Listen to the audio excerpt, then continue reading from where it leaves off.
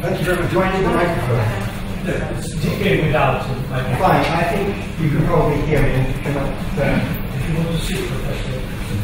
No, I like standing so that I'm on my feet, ready for a quick getaway. If things turn nasty, which you never know.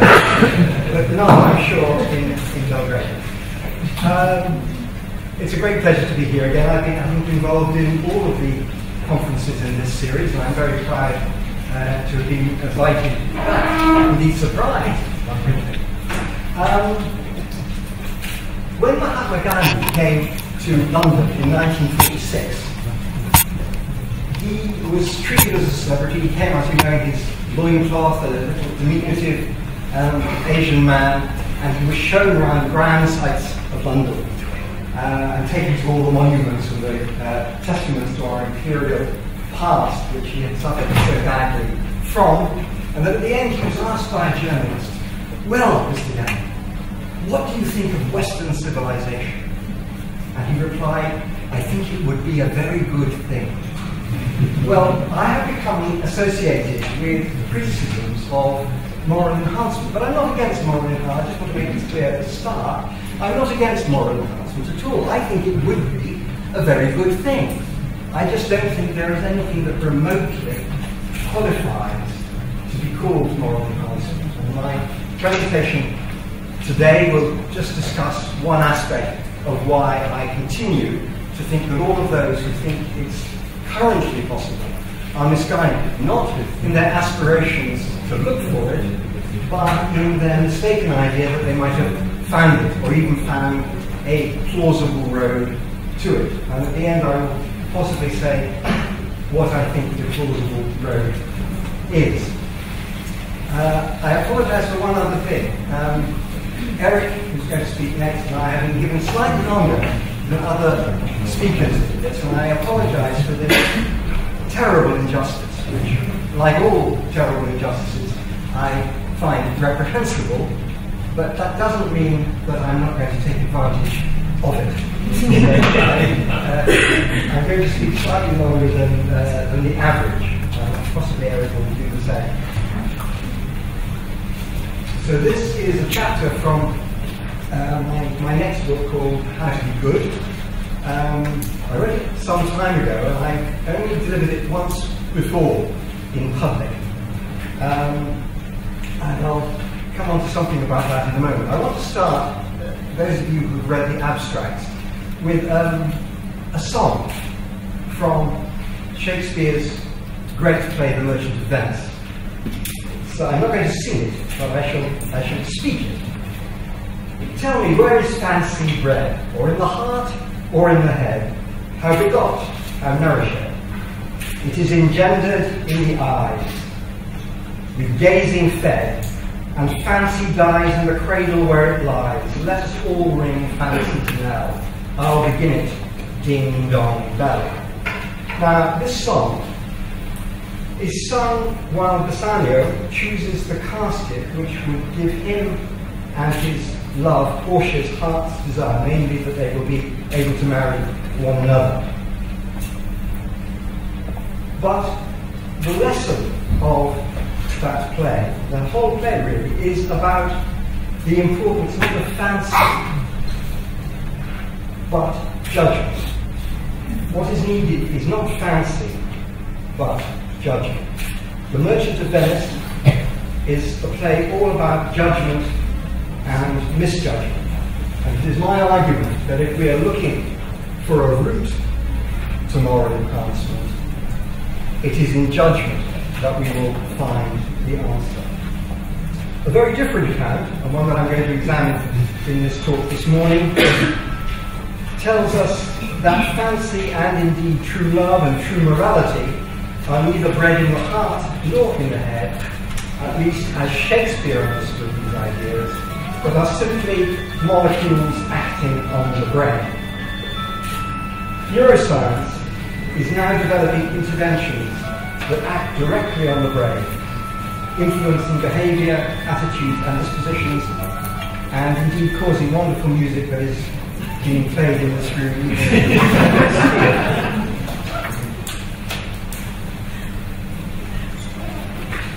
A recent report from the United Kingdom Royal Society, of which I was a co-author, put the issue this way.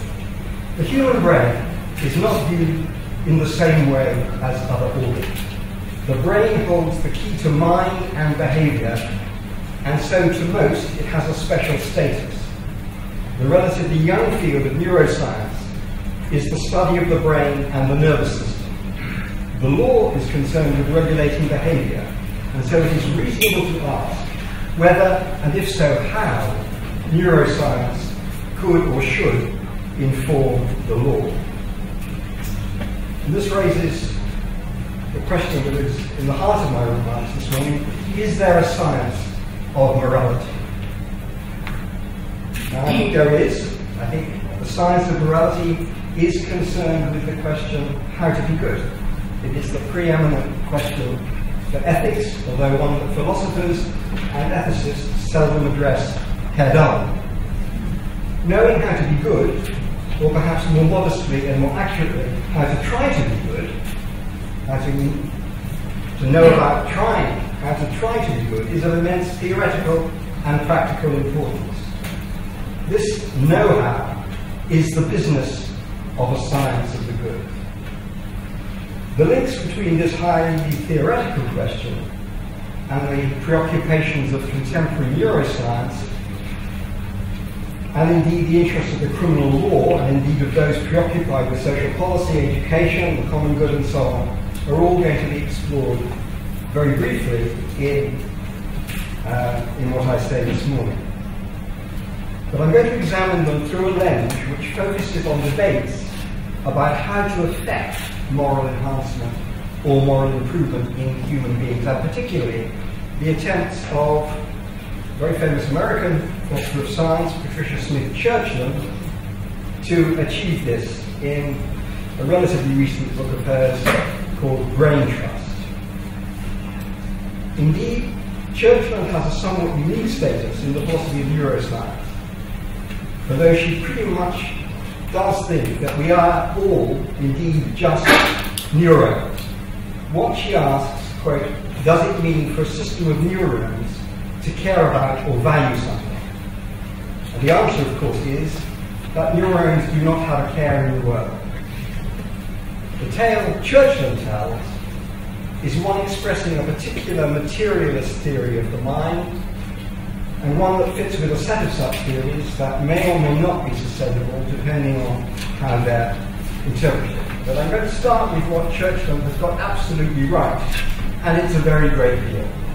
She says, quite rightly, and repeats repeatedly, that morality is, and all these are quotes from her book, morality is tethered to, has its foundations on, is constrained by, anchored to, prefigured in our evolutionary origins.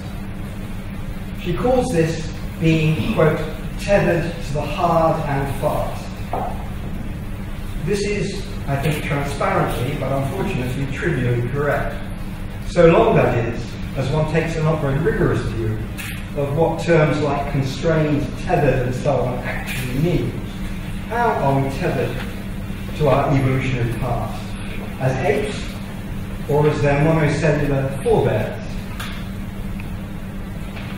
Having thus purported to establish firm foundations, Churchland goes on to build an edifice that moves, I want to claim, seamlessly from the hard and fast to the fast and loose. Now, I mentioned present this talk once before, and it was at the Brosher Foundation in Geneva, and Patricia Smith Churchland was there in the audience. We eventually became reconciled after the event. It took some doing for reasons that will become apparent. What Churchland does, or at least does not talk about, but seems to assume, is just how constraining constraints on morality might be. So having attempted to sell us on the idea of firm foundations, and who could object to firm foundations, Churchland seems to think that she has liberty and license to make claims that, while consistent with such foundations, are no more entailed by them than, say, contemporary human thought is constrained by or tethered to whatever arbitrary stage of our evolutionary antecedents one might pick off, the antecedents of the human brain that she might suggest. I'm going to suggest, and I've argued for many different occasions, that what matters morally, and for that matter cognitively, is not where we come from, interesting as that is, but where we are and where we're going. That's what matters.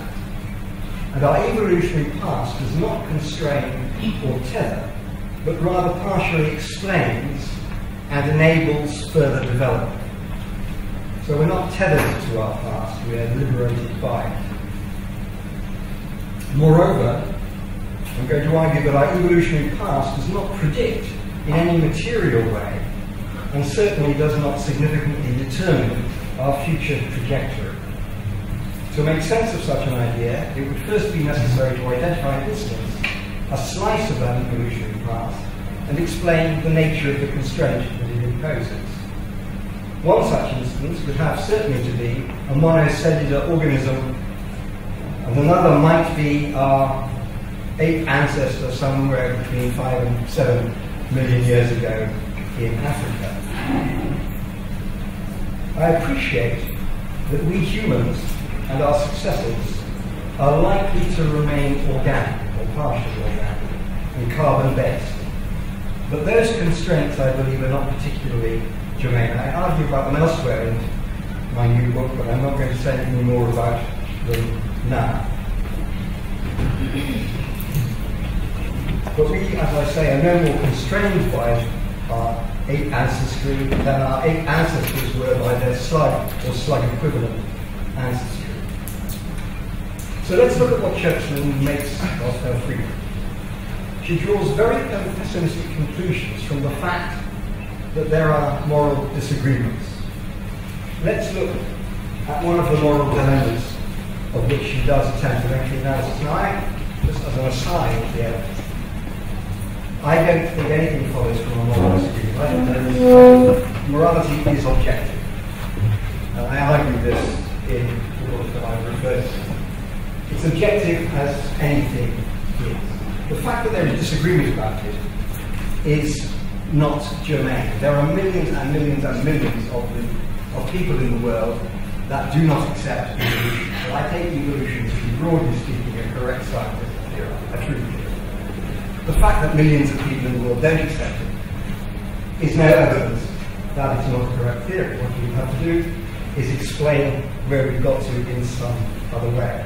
And there's just one other hint as to what I mean by the objectiveness of morality. I think we all know what is good for us. We all know what's good for us. And I just give you one sort of suggestive remark to hopefully convince you that this might be plausible, and that is we all know how to be prudent. If we didn't know what was good for us as creatures, the sorts of creatures that we are, we couldn't be prudent, but we can be prudent. We can take care of ourselves. When my son goes off in his car, I say, take care. And he knows and I know exactly what we need. And we all could think all of the awful things that might happen that we don't want to happen, and all of the wonderful things that hopefully will happen during his life and that we do want to happen. We know what's good and we know what's bad. This is non-problematic. And I won't say anything more about that now. This is the example that Patricia Churchland uses, and I quote. In 1972, a bush pilot, Martin Hartwell, courageously agreed to fly a Mercy flight despite bad weather and tragically crashed the bush plane. His passengers included an Inuit child who desperately needed an appendectomy and a nurse belonging to care for him. The nurse died on impact, and eventually the child died as well. With 2 broken legs, starving and near death, after many weeks of waiting in vain for rescue, Hartwell consumed the leg of his friend, the dead nurse. Eventually, after 31 days in the bitter cold, he was rescued. Now, Churchland goes on cannibalism in such extreme circumstances, opinion varies. And I am doubtful that there is a uniquely correct answer. Many well-fed people are horrified at the prospect of eating their dog, but the traditional Inuit are comparably horrified at the idiocy of starving to death when eating a dog would keep them alive. As we all know, rational people may disagree about the best way to handle taxation or education or whatever, or when to wage preemptive wars. Often there are no right solutions. Now, I think Churchland's analysis of this case is extremely worrying. What she argues is, repeatedly, many well-fed people are horrified at the prospect of eating their dog. Well, they may or may not be. The question is, should they be horrified? The moral question is, should they be? Is there anything horrifying about it in the circumstances? What would morality enjoy? If morality simply consists of attitudes, many people are horrified at the things to do with this, then of course there is no future for morality at all. If it consists of feelings, then the only way to resolve a moral dispute is by further feelings. And this is the prospect so wonderfully lampooned by Wittgenstein. If it is simply one feeling confirming another, then we really are in the situation that Wittgenstein lampooned as buying a second copy of the morning newspaper to confirm the truth of what you read in the first copy of that newspaper. It becomes completely certain. So we need some sort of independent arbiter of what is morally better or worse, and it can't simply be feelings. It also cannot be that this independent arbiter of what is morally better or worse is something else that British Churchland talks about when it's constraint satisfaction, but I won't go into that now. So, if we are curious about what makes a choice best among all other possibilities, what are the criteria of best? Whatever they are, they will be the ones that best promote justice, the rights and interests of persons, animals, and the planet, and which best protect sentient individuals from suffering and harm, and so on. As I say, we know what good is, and it's unproblematic. Whatever these morally relevant features are, they cannot be emotions like feeling horrified or disgusted or sickened by something. These feelings are notoriously unreliable and susceptible to manipulation and prejudice of all sorts. They might, of course, be pro-social emotions of the sort that many writers on this subject have talked about, including Julian Sylvester and Parens and others, but that raises the underlying question of what makes an emotion pro-social. What is it to be pro-social? The concept of pro-sociality can be analysed like any other concept. It has cognitive content. It's not just a feeling. It has cognitive content. Not simply, or probably even, emotional content, let alone molecular content. A pro-social emotion or pro-social anything else is one that is literally in favour of, for the benefit of, people or society. Insofar as pro-sociality is a surrogate for, or the equivalent of morality, it has to be plausibly related to what we all understand as good or bad for people and for society. What such pro-social or moral things are is a matter of evidence and argument, not of feelings. It is a matter of demonstrating in what ways action X or emotion X is good for people or bad for people. If we look for a plausible evolutionary precursor of morality rather than a precursor of cooperation, then rationality is a far better bet than pro-sociability or pro-sociality.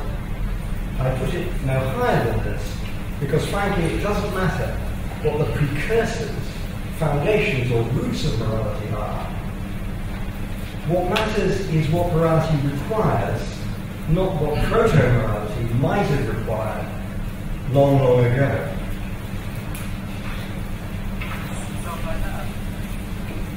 Churchland says that to let people die when they could be saved, rather than, as I say, eat them since others are already dead, is idiocy. And idiocy is a word she uses a lot in her book. And I think idiocy is a wonderful moral lever. It's a great moral concept.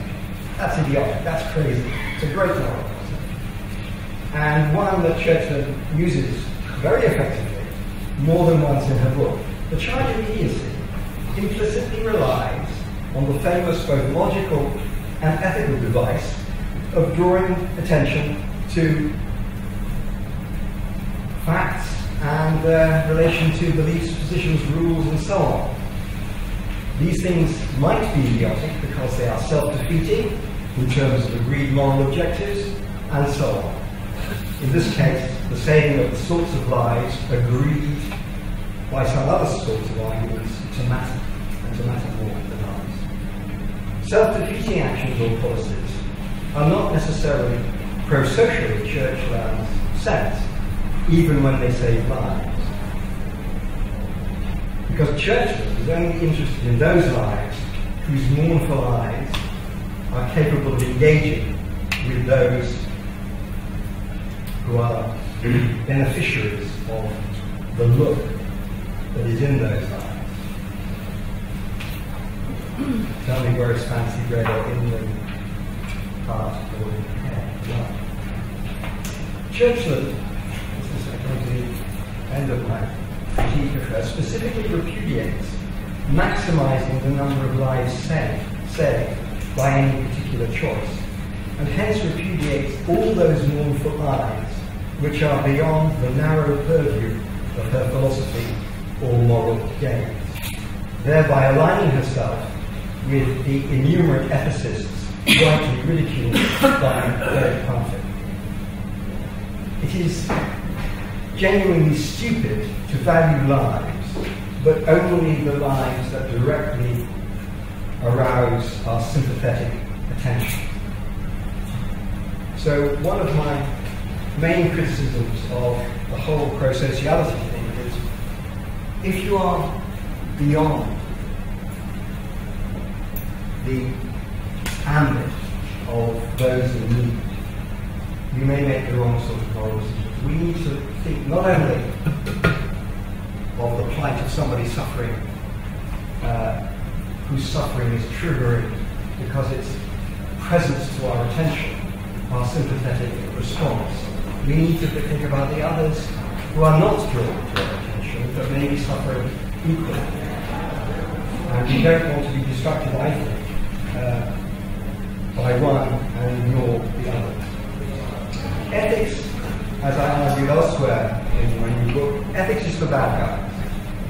The good guys don't, if there are any good guys in the world, the good guys don't need ethics. Ethics is a device for drawing our attention to things that we might otherwise ignore. Ethics is for those occasions on which altruism, sympathy, and sociality fail. Ethics is a body of theories designed to draw to our attention what matters, but might be beyond the limited range of our sympathetic gains. Ethics is for bad guys. And since I'm a bad guy, I need ethics. I need a theory as to what should engage my moral interests. Even English law, not the most progressive of vehicles for morality, recognizes that the idea of neighbour refers to more than vicinity, refers to more than what is beneath our noses.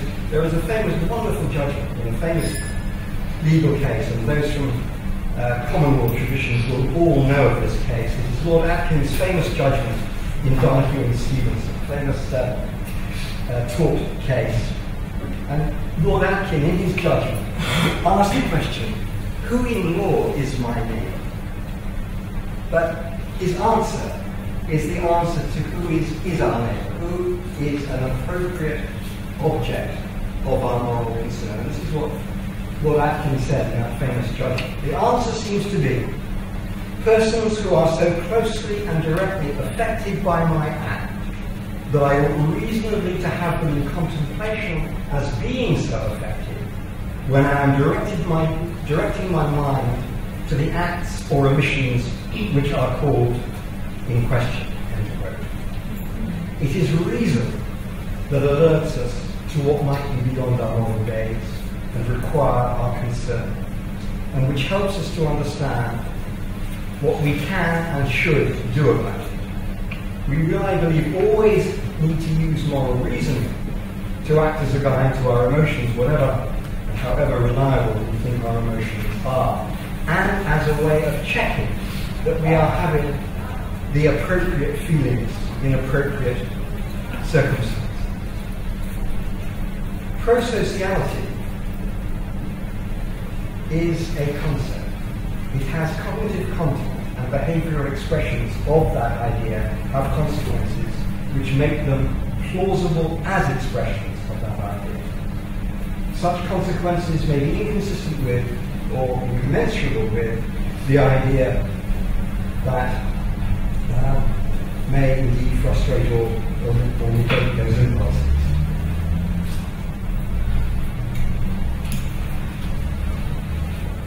At a time at which it is believed prosociality was a mechanism for the protection of an in-group from aliens or outsiders, prosociality had no more connection with morality than slugs have with humans. At such a stage in our evolutionary past, prosociality was simply prudential, not moral. But to use a less intentional and more objective description, was adaptive rather than moral. Behaviour that is simply prudential will only be prosocial if it operates in the interests of relevant others, and it is the analysis of who the relevant others are that matters. Without any sense of irony or inconsistency, Churchland admires Mill, John Stuart Mill, for his identifying that, quote, the moral sphere is fundamentally about conduct that injures, damages or harms others or their interests, but again shows herself to be morally innumerate by apparently also holding that this gives us no reason to minimise the perpetration of such harm, execrating those she calls maximising consequentialists for wanting to minimise such harms and therefore maximise the benefits of accepting consequentialism.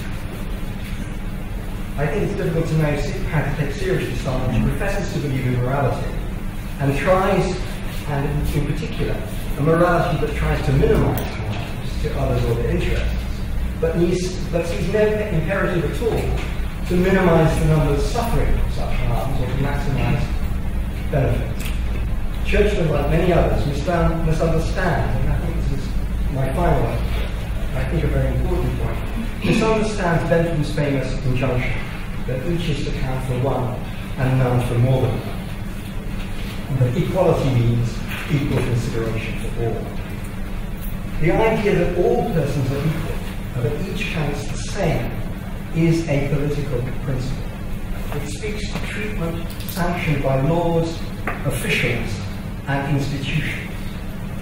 Equality and innumerate ethics do not require, as Churchland falsely believes, that mothers must sometimes abandon their own children in favour of the children of others. This does not, of course, imply that mothers must never put the interests of others before those of their own children, nor that they and theirs should make no sacrifices to secure benefits for others. But it means that such sacrifices must be proportional. And of course, Churchland is not unaware of the importance of proportionality. The law, however, must treat all as equals. Churchland makes the mistake of thinking that consequentialist utilitarians, like me, are required always to put the general interest ahead. Only officials are required to do that, but that is where most of morality actually bites. What we want, I would suggest to you, is societies that have mechanisms for preventing as much harm as possible. Those mechanisms are taxation and redistribution. Those mechanisms are public healthcare systems. Those mechanisms are social welfare. Those mechanisms are fire, police and ambulance services. These are the mechanisms that we need in order to do justice. We cannot leave this to individual decision making. Most of where morality bites actually is in the public space. Individual morality is self-indulgent. What individuality requires of us is to put in place comprehensive systems of rescue, in quotes, that will maximize the life chances of all citizens and, by extension, all people in the world. No consequentialists don't. There are no consequentialists who fail to accept that. So most of what morality is operates at the level of policy. We're not talking about what individuals should or should not do to protect the people they care about. We're interested in what they should implement at the level of legislation and policy so that all are equally protected, recognizing so that they generalize their feelings for the people that matter to them. And I think this is the mistake made by all of the efforts at moral enhancement that concentrate on our rather limited feelings for one another and that try to manipulate the mechanisms which ground those feelings, so-called impulses to pro-sociality. These are not the ways we're going to make the world a better place. We're going to make the world a better place if and only if we think carefully about what policies will achieve this, about what mechanisms we need on a grand scale to achieve this. Now, of course, our feelings of sympathy are an important part of this, but morality consists in the mechanisms for generalizing those feelings and a recognition of the necessity to generalize them. Those we don't get by introducing molecules into the bodily system that make us more sympathetic to the suffering that triggers our feelings, but may completely leave untouched the suffering that is beyond the very limited purview of our moral concern. So I'm not against moral enhancement, I'm in favour of it, but I think doing it at the level of individual bodily functioning, or indeed cognitive functioning, is contrary. We need to understand what we have to ensure is done, and we can't do that as individuals. We know what's good, we know what's good for us as individuals and as people. It's not problematic. It doesn't need tinkering with molecules, as the church term imagines, or drugs. It needs better cognition, and I think the salvation, there is a route to moral enhancement, but it's via cognitive function, not via trying to make people more touchy-feely with respect to other individuals in the world. That is moral blindness, simply because it operates only on what is present to the senses of a particular individual and rejects how that might be generalized. Thank you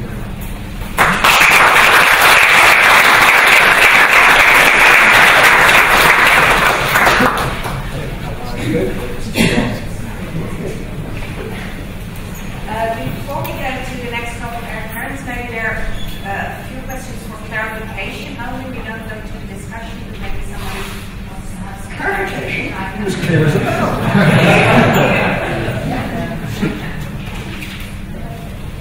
I'm sorry, I didn't mean to intimidate questions. So fine, I'm glad we've secured this. Unanimity. You can all go home now. The work of the conference is over. We're going to go to the next speaker, which is a pleasure to introduce Erik Parens. He's from the Senior Research Fellow of the Hastings Center. You can just see in the introduction the Hastings Center. Erik Parens is also a long-standing contributor to the enhancement debate. He edited the book Enhancing Human Traits. I think that's on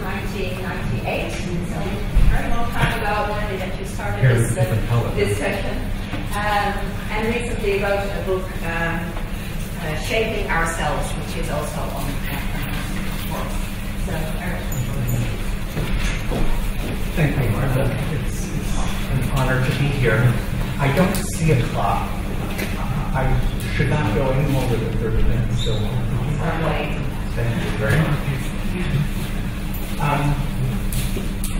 Well, I hope that by the end of my remarks you will understand what I mean by binocularity and why it is that preposition about, thank you very much, is in capital letters.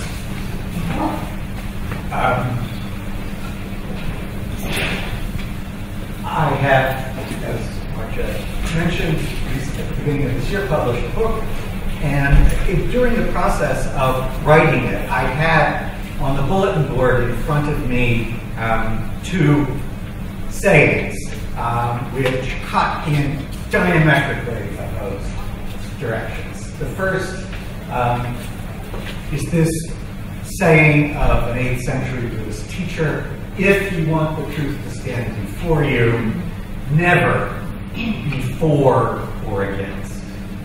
The struggle between for and against is the mind's worst disease.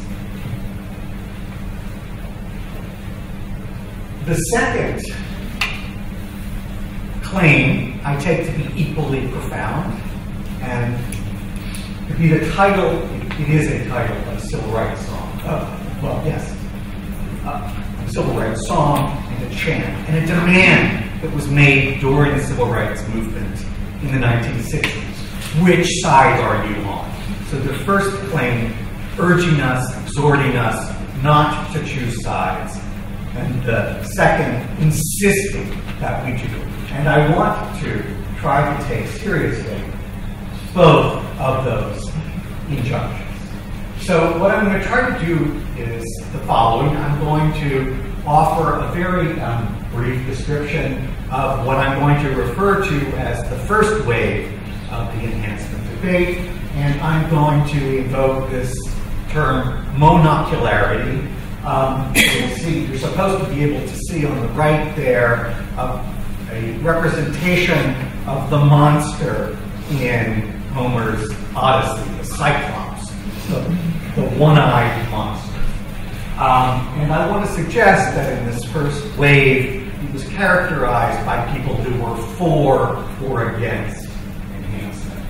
I'm next going to try to offer a more hopeful account of what I'm calling the second wave of the enhancement debate, which I'm going to suggest we're very much in the midst of, and I'm going to say that this metaphor of binocularity can help us in the second wave, and it can help us to go from being for or against to having a conversation about what true enhancement is. And finally, I'm going to offer some evidence of how this move towards binocularity, this conversation about enhancement, is already very much going on. So, to the first wave of the debate, as all of you, yes, as probably all of you, and I know many of you, know all too well, the first wave of the debate really pitted enthusiasts about enhancement against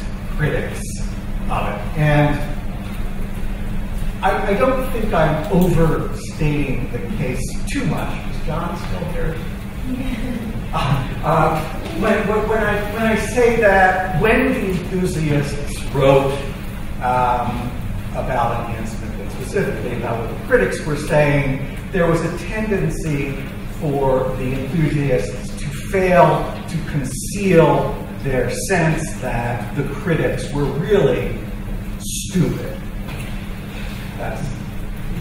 Or idiots. Now, there was an equal tendency, and this is perhaps the enthusiasm view of the critic, the enthusiast view of the critics was inspired, I think, in large part by the rhetoric of some of the critics who spoke as if the enthusiasts weren't stupid, but they were evil. They had shallow souls. right? This did not make for a congenial conversation. And by the way, I put some names up there just to remind you of the sorts of figures I had in mind. And I put my own name there, not because I had the kind of influence that Sandel and Cass and Elliot did, but just to point out that I am speaking from somewhere in particular. And one of the things that really interests me a great deal is the importance of recognizing that each of us speaks from somewhere in particular. This isn't to defer to feeling by any stretch of the imagination. It is, though, to begin to recognize the way in which the reasons that seem strong to us have something to do with our stance toward or attitude towards the world, some of which, much of which perhaps, is, I think, pre-rational. I don't want to go too far down that path at this moment. I'm inspired by some of what was John was saying, it was so very interesting. So, according to my characterization of the first wave of the debate, when enthusiasts talked about what human beings are, the claim was, look, by nature, human beings are creators. It is our job as persons to creatively transform the world, to shape ourselves and our children. And the critics argued with equal power and insight, I think, that actually, by nature, human beings are creatures. We've been thrown into the world by powers we don't understand, and a part of our job is to learn how to affirm and appreciate the kinds of creatures that we are. Enthusiasts tended to emphasize the way in which nature is a mechanism that we can manipulate. Critics tended to emphasize the way in which nature is a web that it's very difficult to manipulate. Enthusiasts tended to emphasize that technology is a tool that we can put to whatever purposes we want, and critics tended to emphasize the way in which technology is a frame that shapes us. What I came to think was the following. First of all, as a critic in the first wave, I came to notice the partiality of my view. And I mean partial in two senses, right? I mean not only that I was looking at the world from somewhere in particular and seeing only part of it, I do also mean that I was partial to the reasons that I was offering. They had something, they had a resonance for me.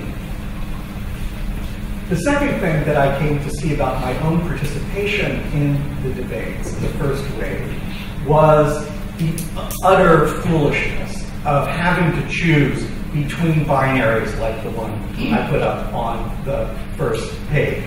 The idea that we have to choose between thinking of ourselves as creators or creatures of nature as a mechanism or a web or as technology as a tool or a frame seems to me utterly silly, and I hope it seems equally silly to all of you if you give it a moment's thought. So it was my own participation in that first wave that moved me to think that it would be a good idea to try to get over being for and against, and to try to think more, talk more about what true enhancement is, to use a phrase that I think John Harris used first.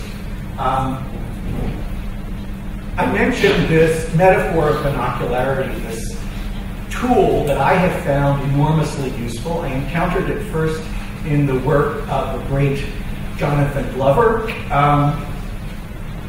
in an essay, a Tanner lecture that he wrote, I think it was in 2003, called Humanism in Psychiatry. You have to remember what binocularity means, or I need to explain it to you. I'm not referring to binoculars, although that's an interesting metaphor too. If you can make this out, you're supposed to see a nose and two eyes, and the optic nerves going back to the visual cortex, and this is the visual field.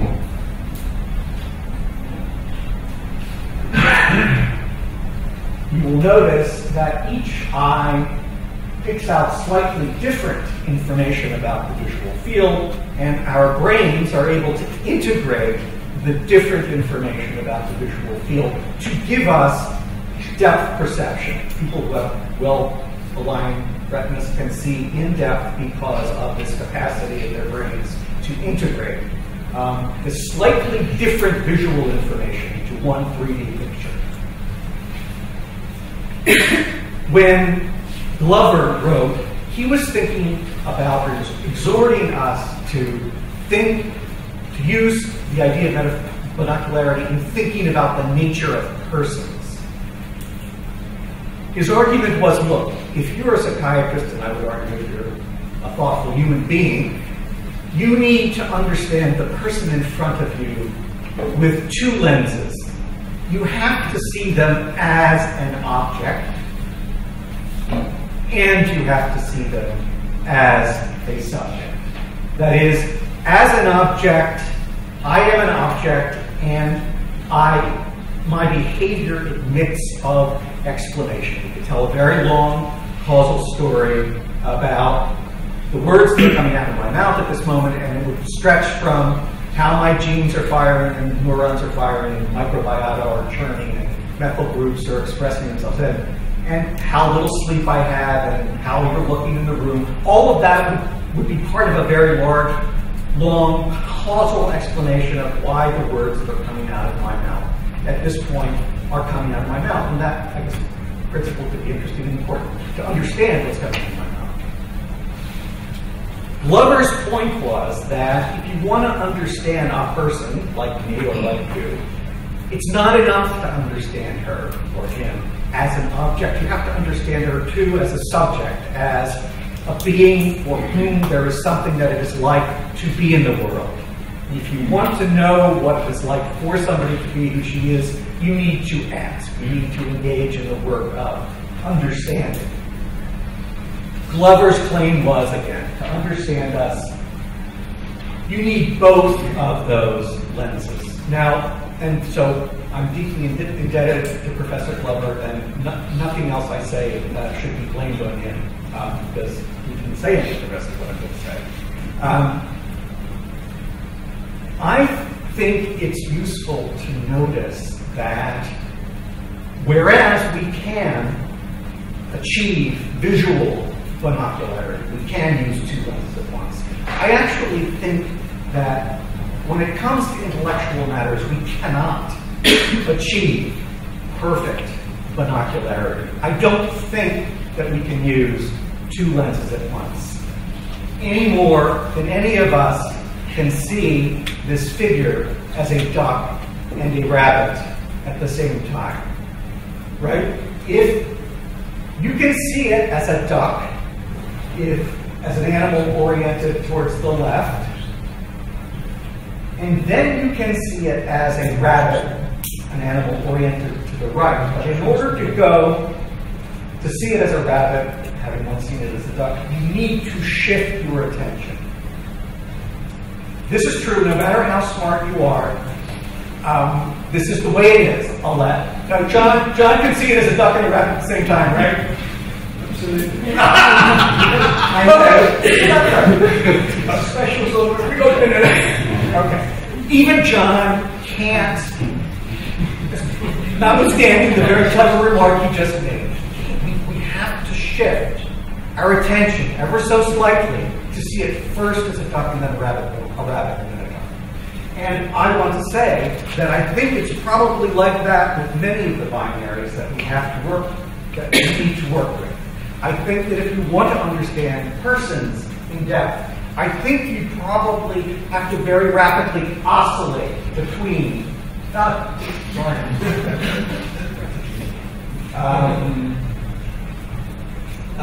think you need to very rapidly oscillate between seeing us as subjects and objects if you want to see persons in depth. And what I want to suggest is that if you want to see true enhancement, what it is, if you want to have a conversation about what true enhancement is, then you need to get better, we need to get better at oscillating between seeing ourselves as creatures and love, as back and forth. it seems to me enormous. I found it very important to recognize, to take on board John Harris's claim that critics actually aren't against true enhancement. They're against an intervention that somebody says is an enhancement before they take it not to be one. Similarly, enthusiasts are not for fake enhancement. One of the things that critics always worry about is that enthusiasts want us all to take soma, yet I've never, ever heard of an enthusiast who is advocating soma, right? That we don't want it because it wouldn't be a true enhancement. Enthusiasts are not for fake enhancements.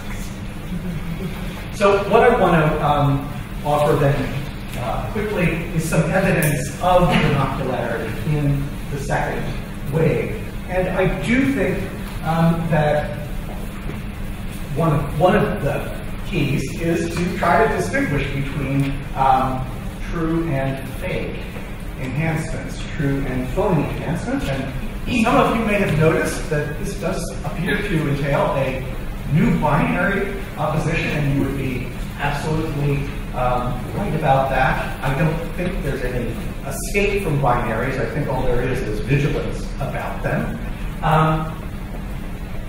One of the first examples that I noticed in the literature of attempting to distinguish in a clear way between true and fake enhancements was in an article that Andrew Sandberg and Julian Savulescu wrote, I think in 2008, and I can't remember exactly the title, but it was on love chemicals. And many of you are familiar with it. In that piece, they made the following distinction. They said, look, we are all for a biomedical means or a biotechnological intervention that could help to maintain a marriage. So, for example, they were all for a pill that a couple could take that would facilitate their capacity to engage in a reasonable conversation about their problems. They were for that kind of intervention that would maintain. What they were against was trying to take a pill to create out of whole cloth love. And they used some language that might have been somewhat surprising to many of their readers at the time. They said, the use of drugs to instill a new love is more likely to create inauthentic love, since the causal reasons for the love may lie in the drug rather than in the particular person loved. So again, this idea that there's a difference between trying to facilitate our ability to engage in the world as it is, as we are, is different from trying to, out of whole cloth, create something that wasn't there. I think that this question about the pill to love is actually a pretty decent opportunity to think about the difference between true and fake enhancements. It seems that we would reject the pill that tried to create out of whole cloth love because such a pill would separate us from ourselves, from who we really are and how the world really is. And it seems to me fair enough, to suggest that we all want to engage in activities that actually make us worthy of being in love, that is, we don't want to be loved on the basis of a misapprehension. We don't want to love people on the basis of a misapprehension. I don't want my partner just to appear to be good. I want her to be good, and I chose the same way. We want to freely choose whom to love. We don't want a drug to do the choosing for us. And we want to be loved by others who really choose to love us. Even David Levy, who wrote this wildly enthusiastic book on love and sex for robots, said that, well, he had to acknowledge in the end that, yes, in a pinch, if there aren't any human beings around to love, pick a robot. But that isn't what anyone wants. We do want a carbon-based human being who has apparently chosen us, or that we have chosen So it seems to me that this talk about joy enhancement is going to require a renouncing of absolute commitments to enthusiasm or criticism and this oscillation between the insights that are emphasized by the critics and the enthusiasts. It seems to me that, and I just want to give you a few sort of specific instances of evidence of shifting openness to emphasizing the insight of the other. So we all agree now that we are creators and creatures. It seems to me that in John Harris's discussion of moral enhancement, we see there, to my mind, a wonderful move on his part to emphasizing the way in which we are creatures. By that I mean, he says that this experience of freedom is an essential feature of the kinds of animals that we are. As he put it, sufficiency to stand is worthless without the freedom to fail.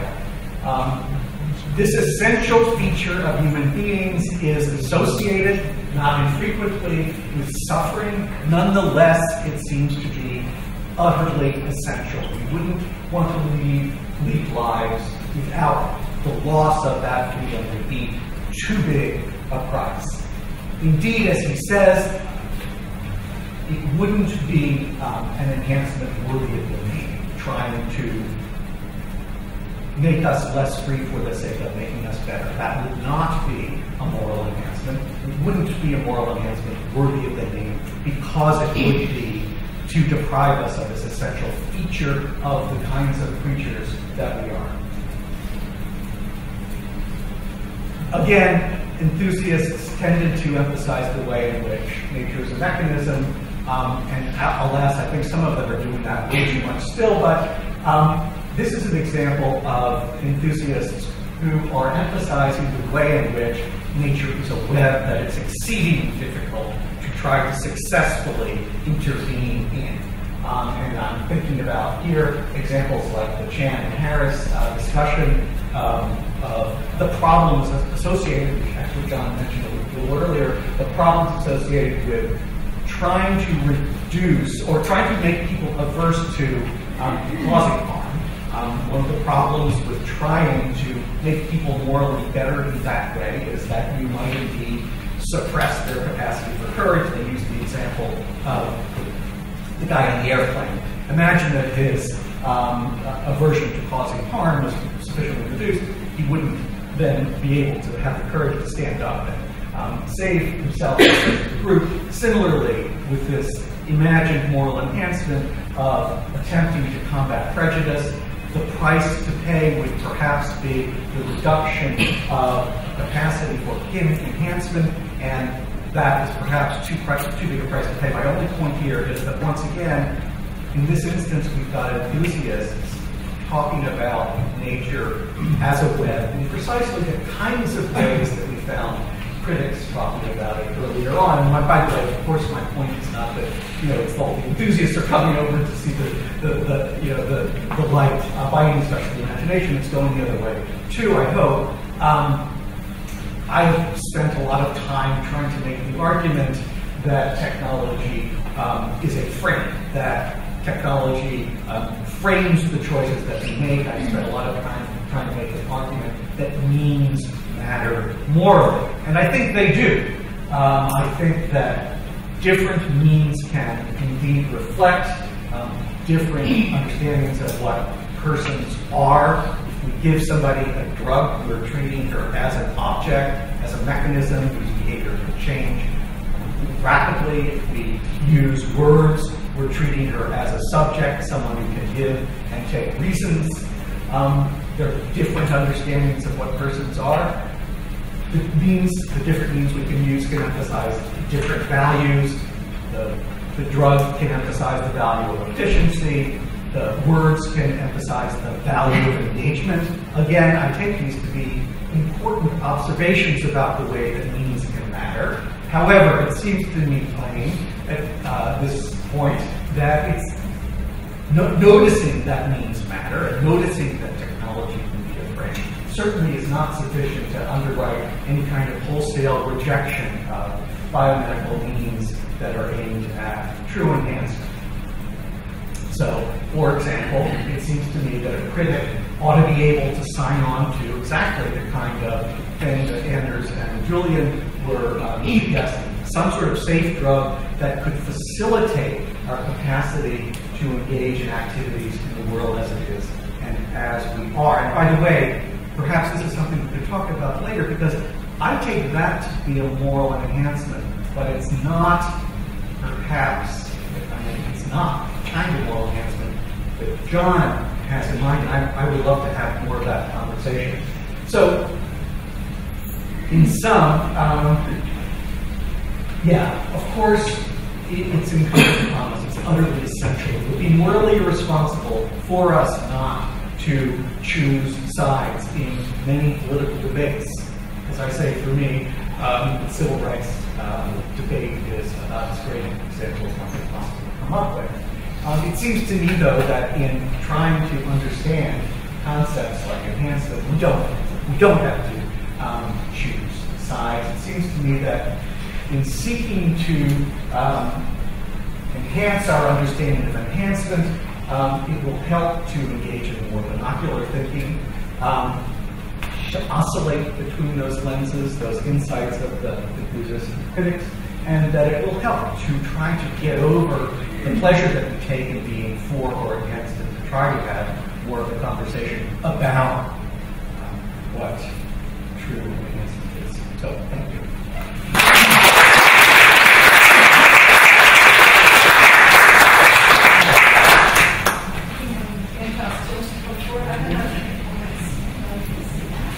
Sit. John, consider straight. Depends how extension mobility is.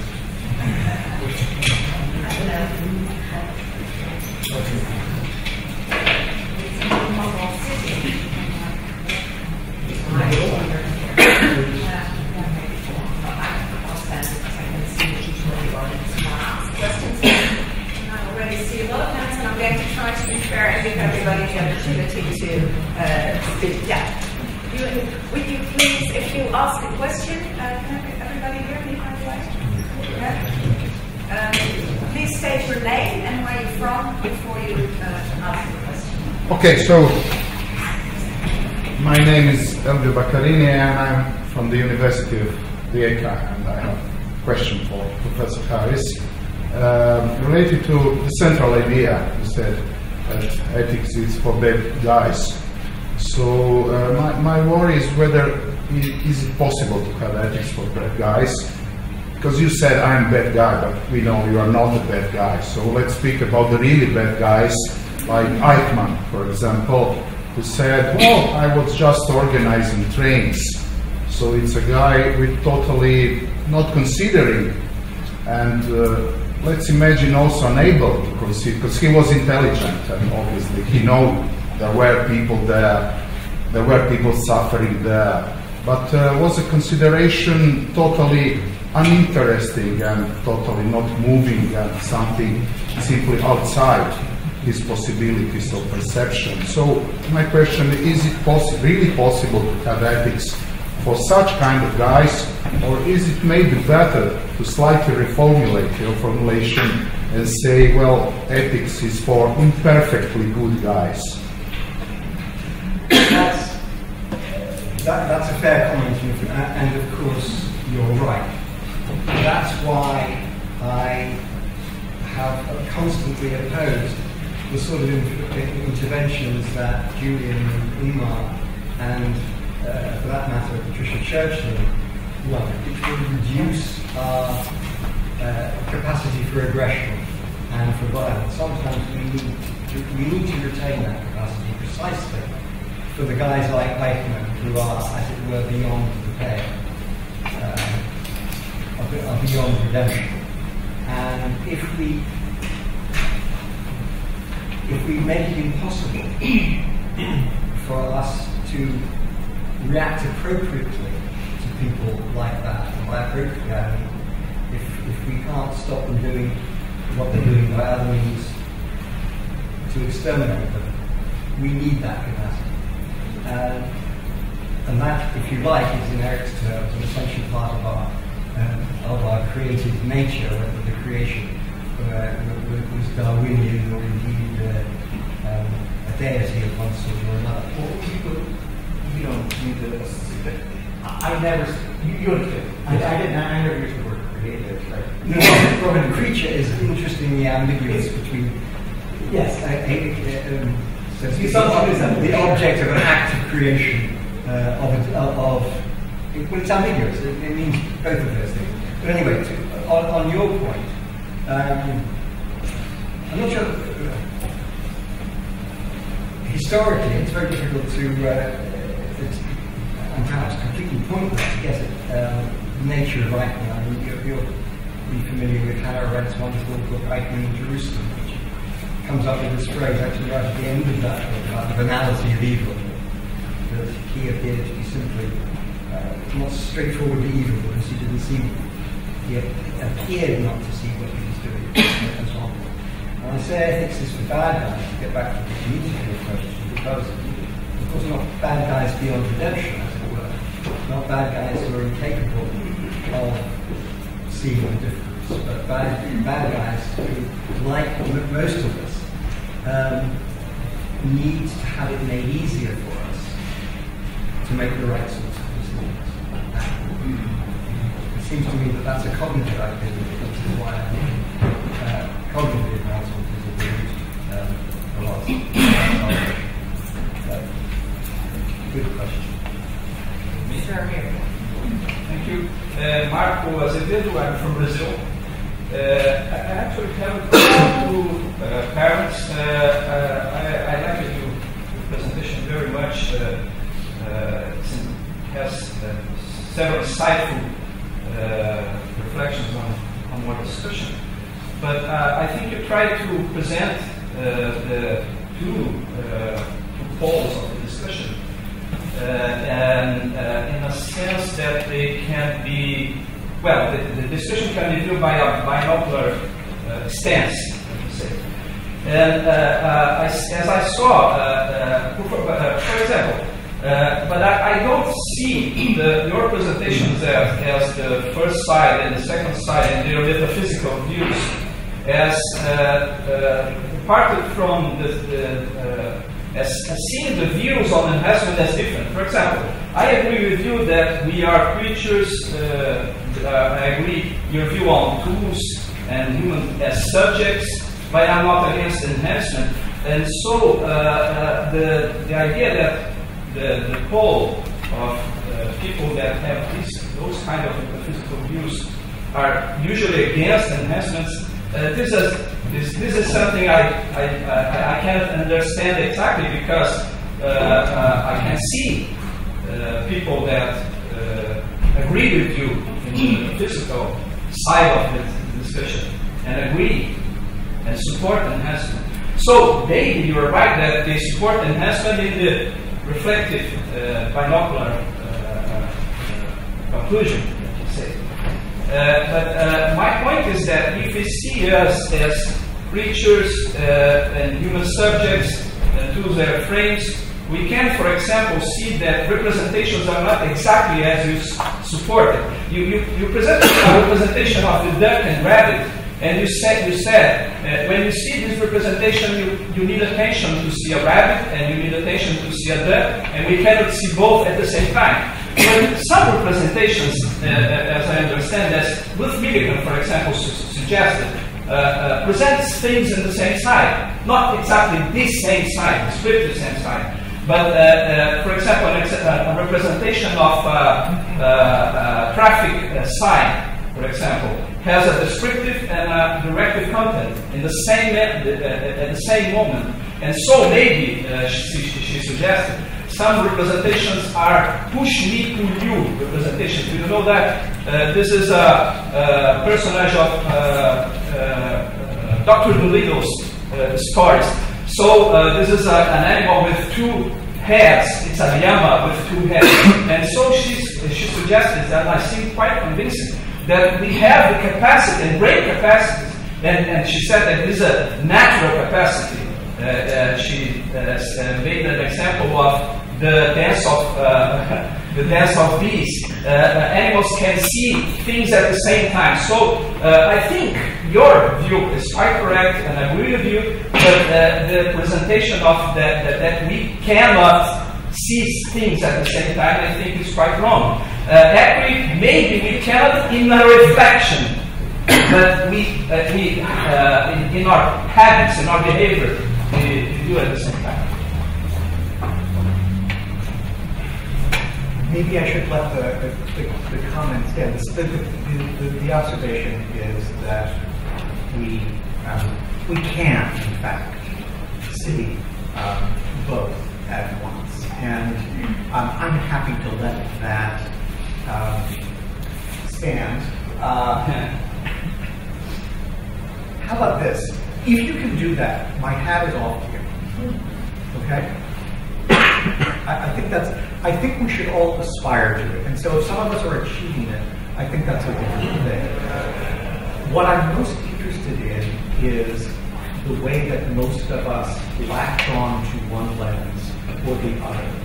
Because oscillating takes energy, and we all want to conserve mental energy. So if there are people who are successfully integrating the two, wonderful. For the rest of us, though, all I'm doing is asking that we pay attention and be vigilant and remember that there is another lens that some of us aren't seeing at the same time. So I take your point. My name is Anton van Erik from Stellenbosch University, South Africa. I would like to thanks for your presentation. I'm not sure whether I understood the example of the pill for falling in love entirely correctly. Suppose a man and a woman fall in love, and then after a couple of months or maybe a year or two, some psychopathic tendencies in the husband comes to the fore. Surely there wouldn't be a problem to try and give him a pill to rectify that. But wouldn't it even be better had those tendencies been able to be identified on a genetic level very early on in his life? Wouldn't it have been better to have given him the pill right from the beginning, and in that sense enhanced him in order to prevent the kind of difficulties that they were later? It sounds like the treatment of mental illness, which I'm all for, with whatever combination of drugs and words works. So you'll get no argument from me for that.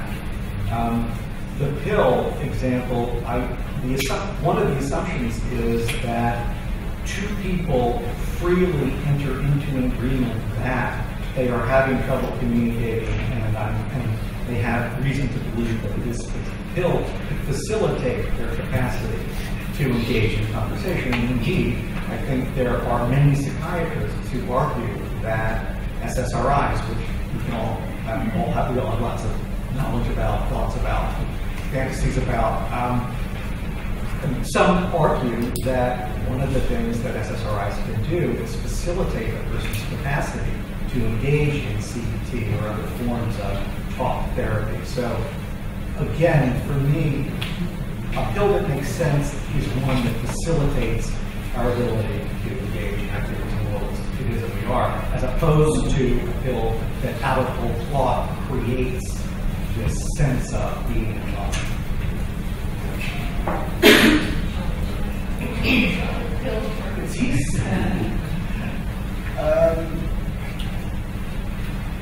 It's complicated. One has to have a view about analogies help with the psychopathic tendencies. Is the pill that will take those tendencies away like imprisonment, or is it like something else? And we may conclude that it's not wrong to imprison people to prevent them from exercising capacities that impact adversely in particular ways on others. It's not beyond that as a possibility. But we need the sort of justification for doing that, it seems to me, that we would have for imprisonment, for taking away someone's freedom. those justifications in most societies governed by the rule of law are very difficult to come at. Now, what I'm suspicious about is, as it were, doing things that are the moral equivalent of imprisonment, but without going through the processes, the judicial processes that would be tied to do that. So I think that there is a very big danger in thinking, we have a quick fix here, we have a chemical fix, and why wouldn't you put it in people's tea? If solve the problems of their marriage or reduce the psychopathogenesis, I think we need a very clear picture of what would entitle us. This is, you kind of referred to the paper Moral Enhancement and Freedom, which I talk about. Use Milton's Paradise Lost as my point of departure. We need to be very clear that we have the appropriate justifications for those sorts of interventions. I don't say that they're impossible, those justifications cannot be readily achieved, they may be, but we need a system of checks and balances for that. It's easy to know, flipping our traditional emphases, but yeah. You want to go to You're completely I agree with you. It's interesting that we make different assumptions. See, I understood that those would treat mental illness, and you went quickly to not treating mental illness, but imprisoning someone, essentially. And that would make a big difference. Well, the law would prevent it. The law would prevent it. It would prevent it. Well, I'm interested in the question, the diagnosis of something as a mental illness answers no important moral question. But if we use it as a surrogate for answering those questions, namely, is this behaviour that society is entitled to constrain in ways that leave no choice to the subject? That is a very important question. But it's not solved by whether or not we call it a mental illness. That question is a very fundamental question about civil liberties, which has to be addressed, it seems to me, head on, and not disguised in quasi-medical jargon. I'm not suggesting that that's what you're doing, but it's very easy to do that. This is a mental illness, so this is a medical question. It's not a judicial question. It's not a question for criminal law. It's another sort of question. That's very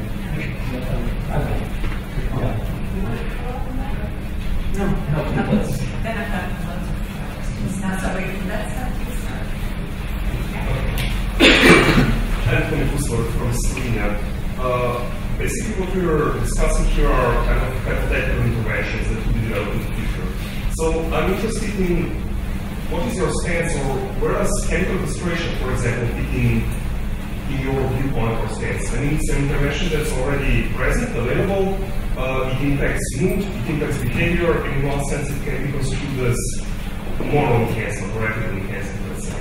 So do you have a stance towards that, or how does that fit into your view or viewpoint? I hate to repeat it. It's complicated for precisely the reason that we need, first, before we can answer that question, we need a view about when the subject might have that question settled forward by outside of it. So it seems to me that chemical castration is the equivalent of physical castration. When would a society be entitled to do that to somebody without their consent? Well, one answer might be when they're entitled to imprison them without their consent. That might be a plausible answer to how to get it that right. What I'm worried about, and so I don't think it's got anything to do with the enhancement, but I'm worried about us taking a shortcut to the answer to that question, which would evade the burden of proof that would be required for it may or may not be castration, and this relates to the love debate. I'd like to come back to that, the love debate, but perhaps an answer to a future question. But I don't want us to.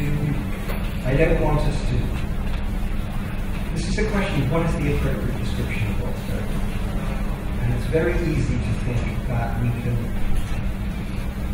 we can evade the consequences of something that amounts to taking away somebody's freedom, to to an extent comparable to the original, but we do it by a process other than the judicial process. That's more right. Stand up and say your name. I am Anna from Poland, and I have a short but this is probably a little bit general question to Professor Parens. Professor, you advise us not to be for or against in any intellectual as far as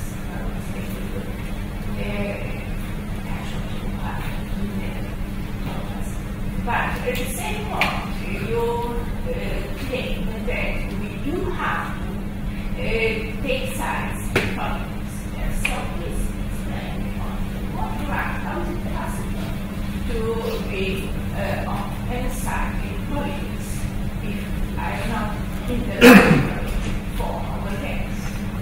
Right. Well, remember, Everybody hear the question?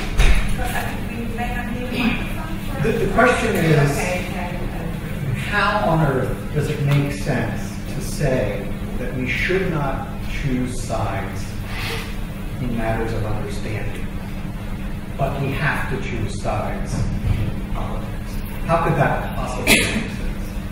And what I'm trying to suggest is that there is a gigantic tension between our competing responsibilities. We have a moral responsibility to choose in the political sphere, and we have an intellectual responsibility in the world of thinking to not choose. And how to sustain that tension in a way that is fruitful. I don't have an algorithm. I don't have a neat answer to that question. I would prefer, and in fact, I'm always skeptical about people who do have a nice, clear story about how to collapse that tension. I'm going to be settled with describing it. I think that perhaps in our when we take political stances, perhaps we would be less unnecessarily fierce than we sometimes are if we had understood more deeply the point of view of the other. But again, I want to recognize that there are these different spheres of life, these different moments. In the book that I wrote, I tried to talk about the informed consent process. It seems to me that in the beginning of the day, we absolutely owe it to the person we're dealing with to engage in a debate, a back and forth about the reasons for and against. At the end of the day, I think we have to defer to people's truly informed decisions. So there are different times for the different activities,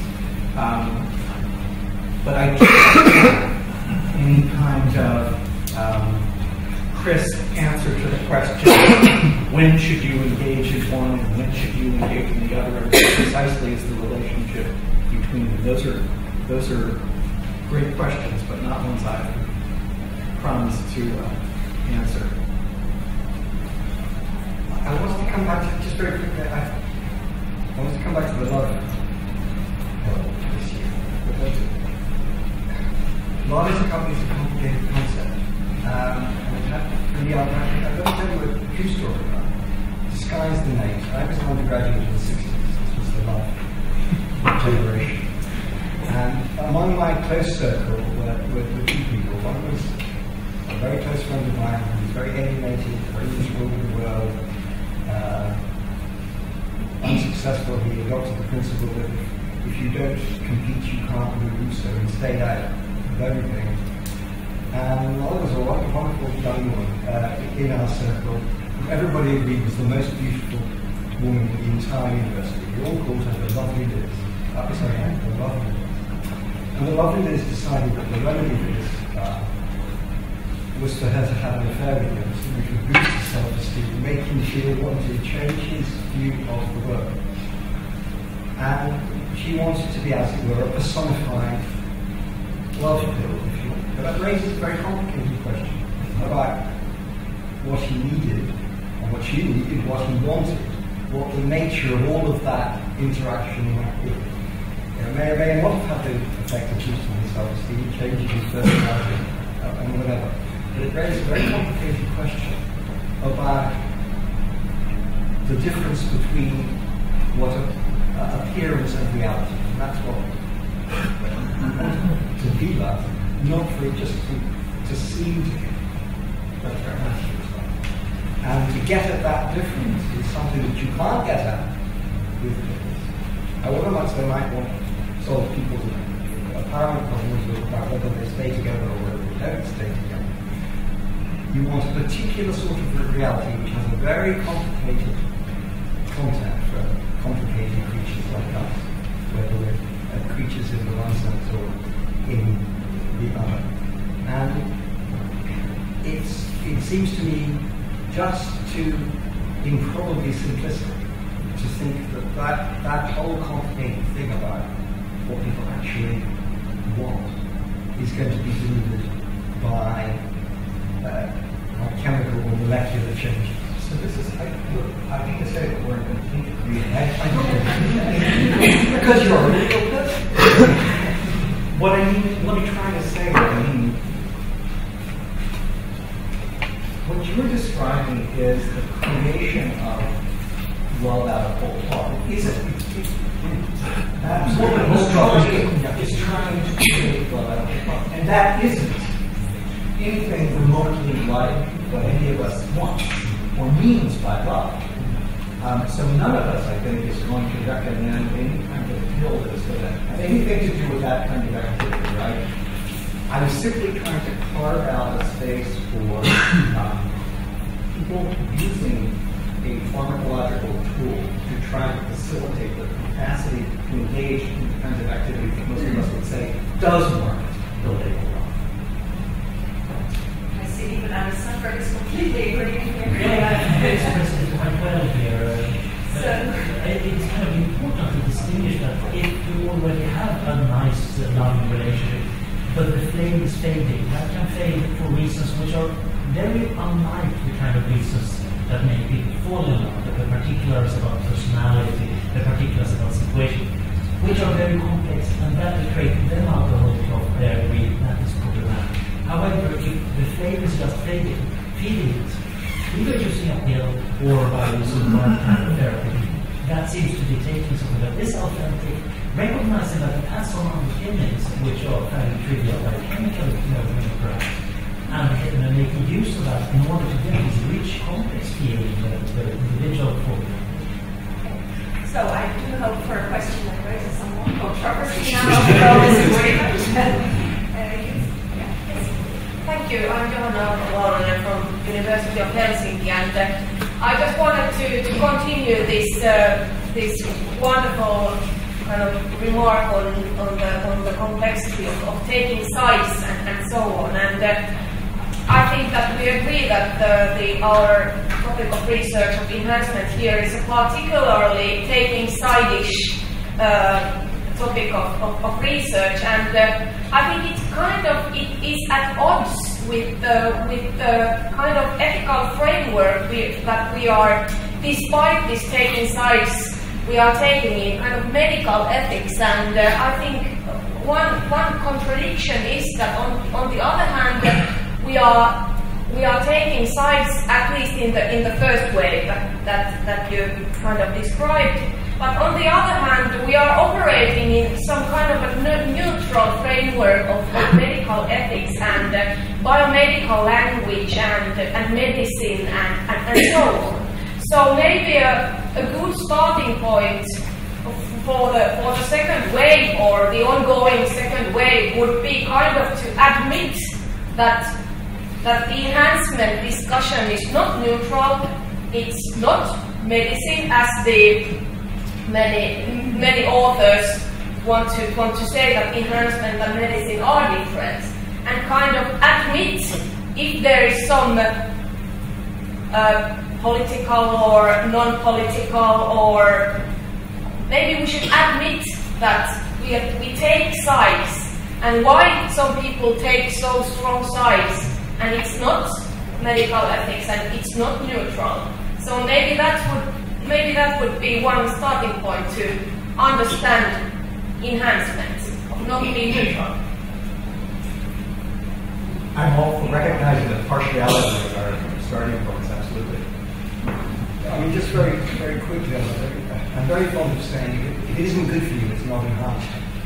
That's a way of just reminding ourselves that enhancement isn't just about, though it often seems to be, the augmentation of particular powers and capacities that we have. You know, more endurance, more intelligence, more resistance to disease, a whole range of things that we most of us, whether we're on one side of the enhancement debate or the other, would regard as, in some circumstances, highly desirable. So we need the enhancement debate invites us to reflect on whether or not it actually is good for us, whatever is proposed. But there is a genuine disagreement, nonetheless, at the root of the pro and con. I'm not saying it necessarily applies to whatever differences might make remain between Erik and I by the time we finish speaking, which looks as though there may not be many.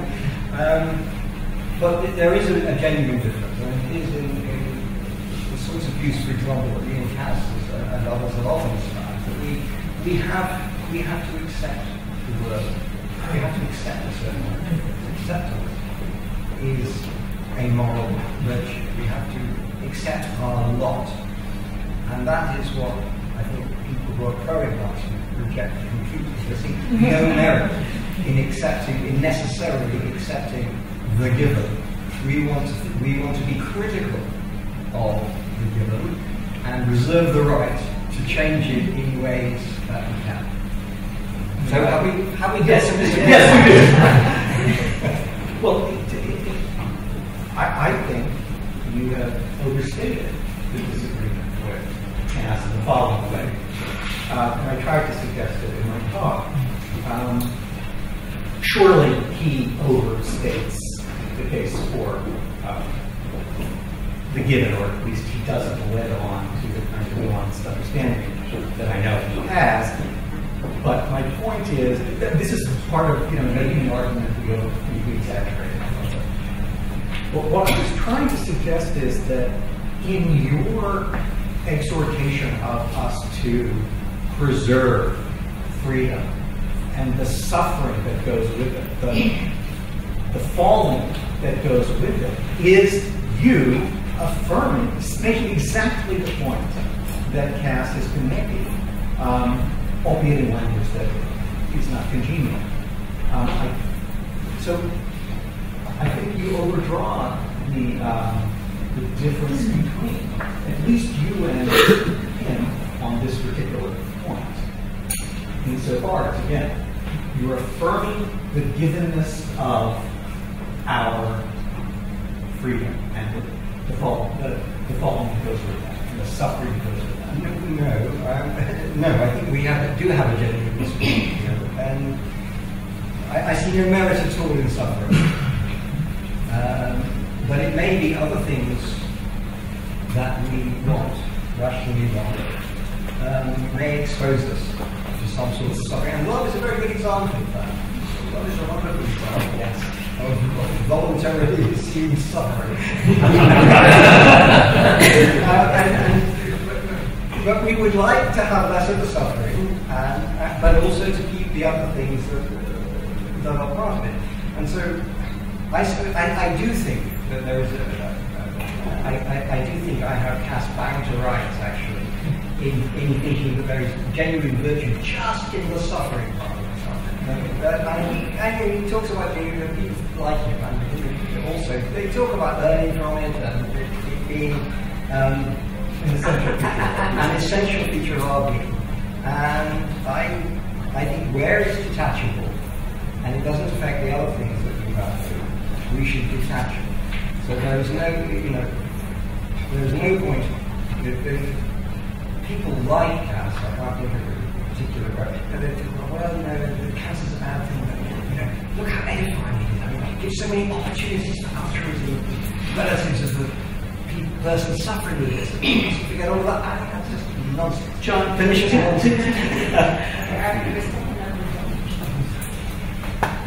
Well, again, I think that rather than emphasize these excesses.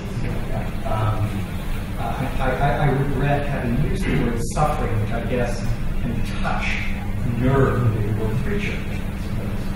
I don't mean either of those terms to have any religious resonance, which I fear elicits. I know it's not elicits. All I meant was that, I mean, you just repeated what I said, actually, in language that you preferred. You think that love entails suffering. Choice is an important part. Freedom is an important part of love. And you want to affirm that package. No, I think it may entail suffering, and the people who choose it with that entail, that's fine. Okay. But if there are ways you can make it work for you without any of that, that's great too. So the suffering, that's great. It's essential part of it. I think that. Okay. My name is Erik. I have like a kind of a between questions that don't exactly go to one of you, but I think it's very interesting that you said, you think if you want to talk about moral enhancement, you have to talk about cognitive enhancement, specifically enhancement of judgment. What I think is for me is difficult to just put this, the idea of moral enhancement in the sense of the topic of judgment, because I think there's also moral action, which is a little bit where it goes to the differentiation. Where you say, okay, we have the understanding debate, we have the plurality perspectives that we try to see in the company view. But in the end, there's politicians, there's medical doctors, and there's individuals who have to decide.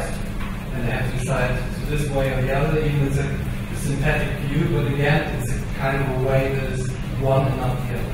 So I think there's this, for me, a bit the difficulty to say it's possible to make people, it's good to make people more smart in order to morally decide better, while I think maybe sometimes, and that's some research recently on empathy and willpower, shows that if you strengthen the will in the old Aristotelian sense of the problem is the lack of will to act good, that would also might be also an enhancement in the moral life.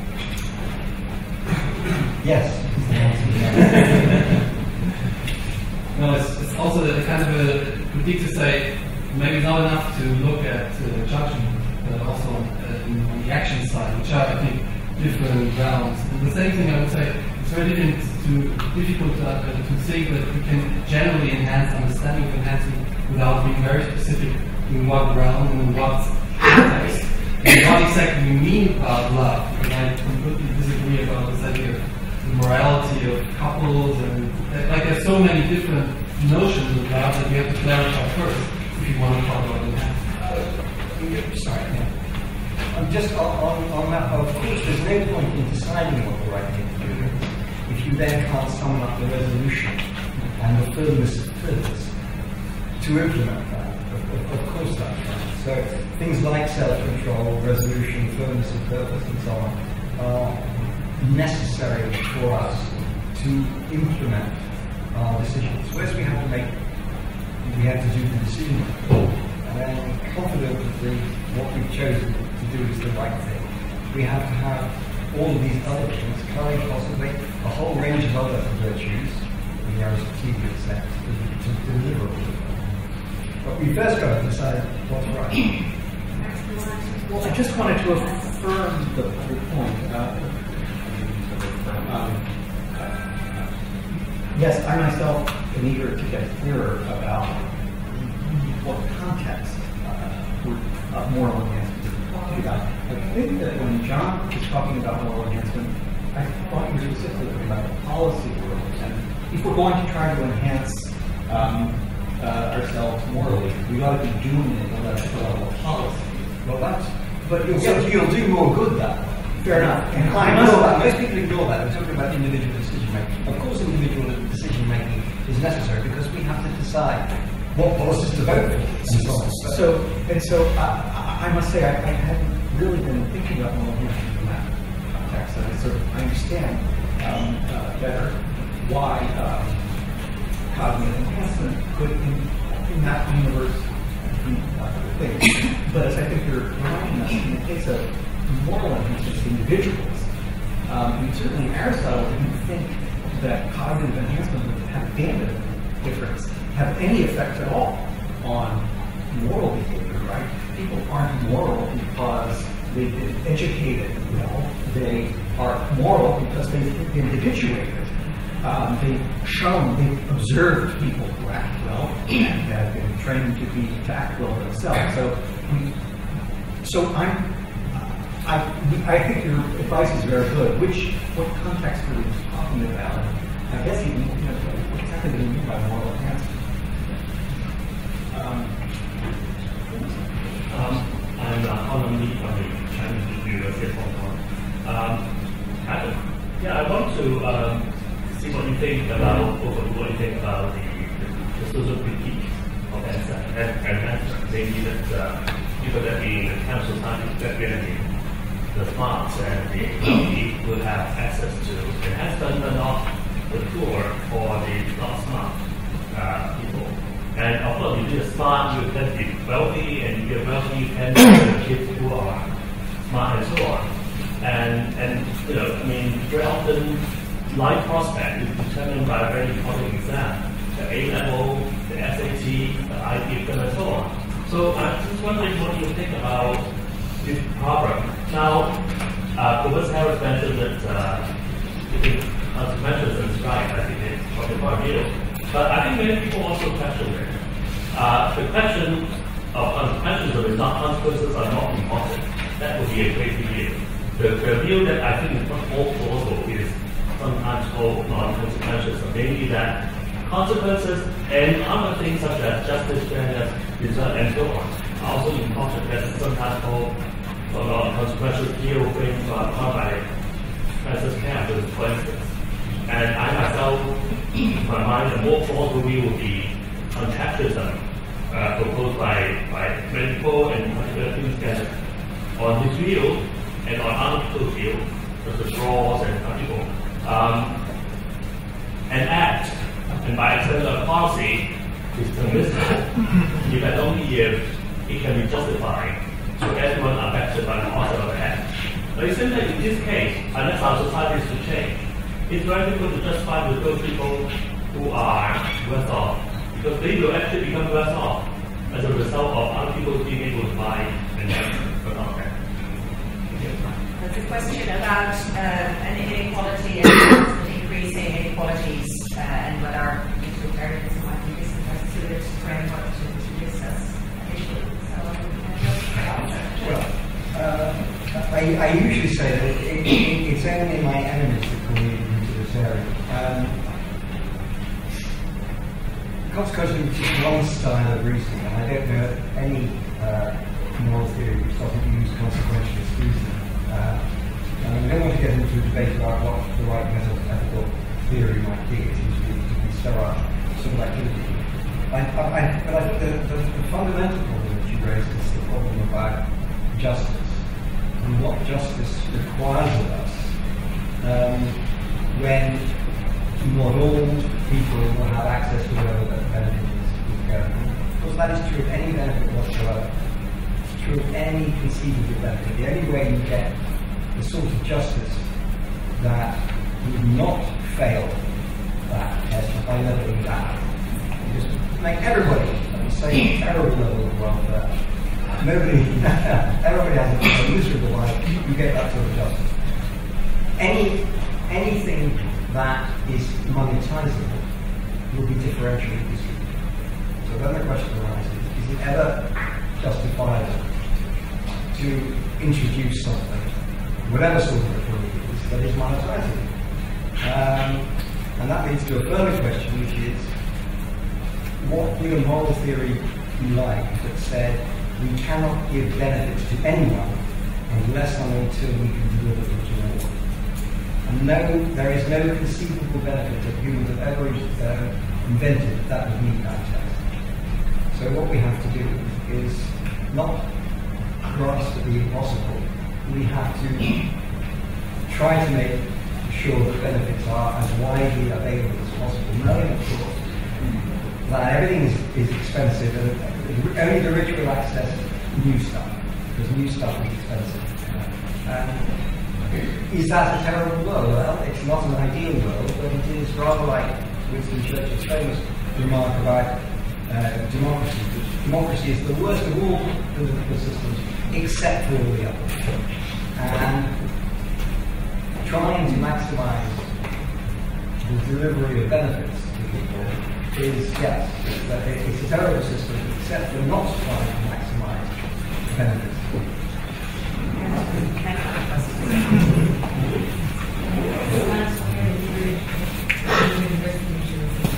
I have a sort of a general observation about the debate, and we have the issue generally how it was guided or not. It seems to me that the first 2 decades of the scholarly literature about genetic enhancement was more impulsive, more bold, there was more language of must and must nots. And it seems like in recent years, many prominent thinkers in the field, such as yourselves and others, have receded from it. They've started to talk about the debate in general, the title of this conference included, rather than keeping and it's like you were having a second thought about, instead of advancing with all your force towards proving that enhancement is good or bad, worthy or unworthy, you stop to think whether what exactly are we talking about here, where this debate is going, where the technology is going, and for new researchers like myself, it seems like I'm boarding a train when all the other prominent thinkers have started, to go down to the next stop and think about how to. Let me hear your opinion on this. I'm not going to break song. I still have a very clear picture. That's why I've entitled my next book "How to Be Good." I think there are ways of being good. I think it is wrong to the point of criminal not to pursue those ways. But I think there has been a certain mentality about what constitutes the good. We need to have a clearer picture of that, which I hope I'm trying to achieve. So I don't think that I've got, you may think so, and you may be right, because we humans are congenitally self-deceiving. So I certainly may be deceiving myself about this, but I don't think that's any of my revolutionary further. But what I see as my task, really, right from when I started writing about human enhancement, which was in the 80s, or even earlier than that, is an attempt to clear away all of the fallacious arguments that are constantly presented to stand in the way of people trying to enhance themselves and others. And that is, I think that remains my mission. And I think if you read any of the stuff I'm writing on this, I don't think I'm retracting from that in any way whatsoever. But I think in the context of this very nuanced discussion that we're having, there are a number of points of agreement. And where you can reach points of agreement with people who otherwise disagree with you, that's always a sensible way forward. I wish that earlier, by the way, I mentioned in kinds of discussion about the given Michael Haskell's very nuanced account of, it's a naturalized account of what feelings mean, the baggage that makes a lot of us uncomfortable. My publisher wanted enhancement to go for the title of my book, and I don't like the term enhancement. The question to me, and strangely there again, the question to me isn't enhancement. The question is how ought we to shape ourselves? So I don't know, to some extent that does put me in a different place from where I was. But I'm curious, when you say you're new to the field and there seems to be a little bit of disappointment in where some of us are headed, and I'm just curious. But understood. It's just that the earlier writing, I mean, again, the last 2 or 3 decades, it seemed to be maybe because the topic was newer, maybe more exciting or controversial. It could be more controversial than it is today.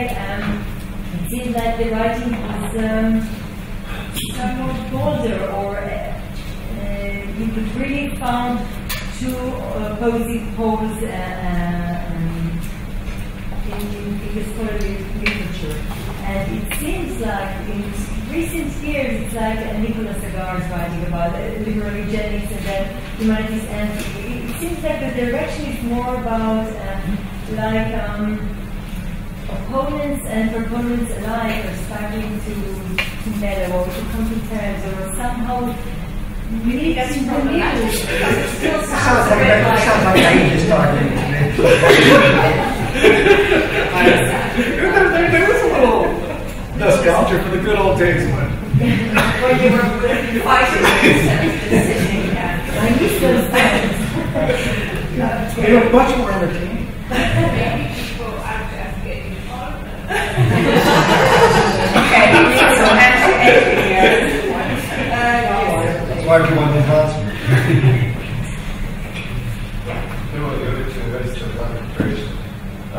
Question for Professor Parens. Thank you very much for your inspiring presentation, which was calm and strong. I like it, just like the presentation of Professor Parens. I was reading your critique of basically a modernist approach to the issues of morality. So emotions and similar passes as a measure of relevance of our moral actions, etc. However, I wonder, isn't it the point of Kantian approach to morality and Kantian justification of moral activities? And by the way, what do you think of applicability of Kantian approach or Kantian moral philosophy to the issues of neural enhancement, or to the very discussion on neural enhancement? And just a short commentary to Professor Parens. I had an impression that you are trying to tell us that you are on the way from against side to for side. Maybe you don't want to be stupid and you want to be a little bit evil. That's precisely right. I don't want to make that choice. I would rather not be stupid or evil.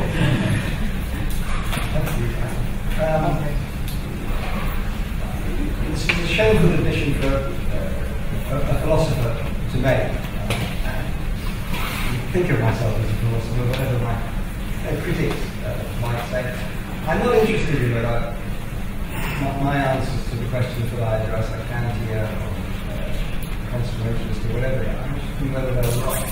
They're not made right by being made consistent with Kant or Aristotle or anything else.